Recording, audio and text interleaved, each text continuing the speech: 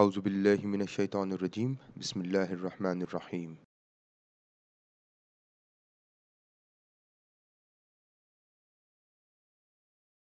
As part of formative measurement model evaluation, we sometimes have to decide on whether or not to delete an indicator.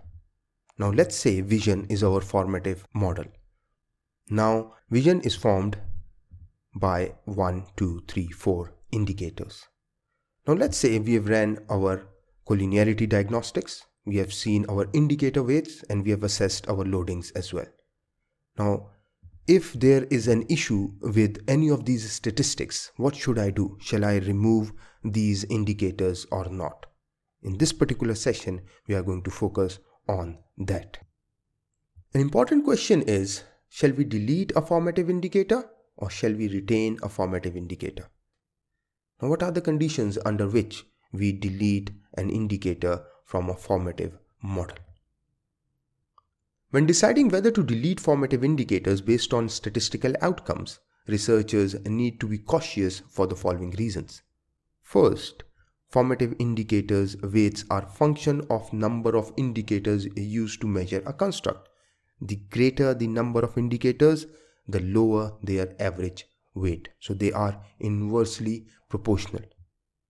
Formative measurement models are inherently limited in the number of indicator weights that can be statistically significant. Not all the indicators' weight will be significant.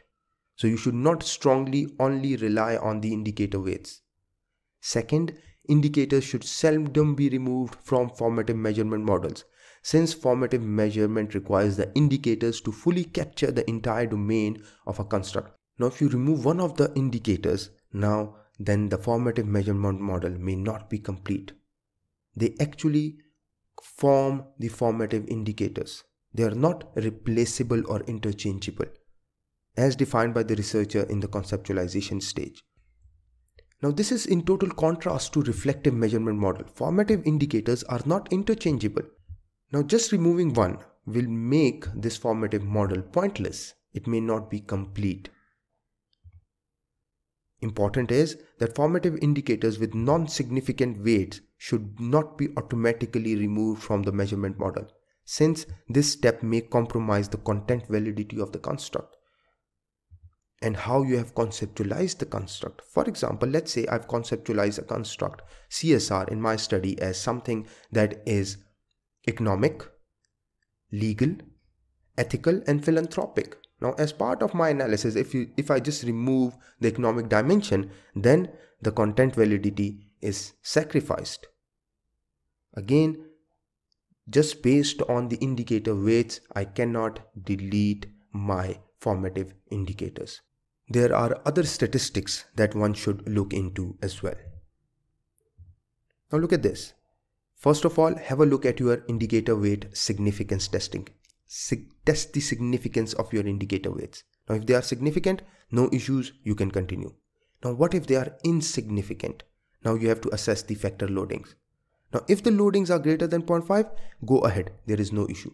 But what if the loading is less than 0.5? Then you will have to assess whether the loading is significant or not. Now if the loading is significant, you may consider its removal. But if it affects the content validity, do not remove the indicator. But if it's less than 0.5, then you can delete the formative indicator.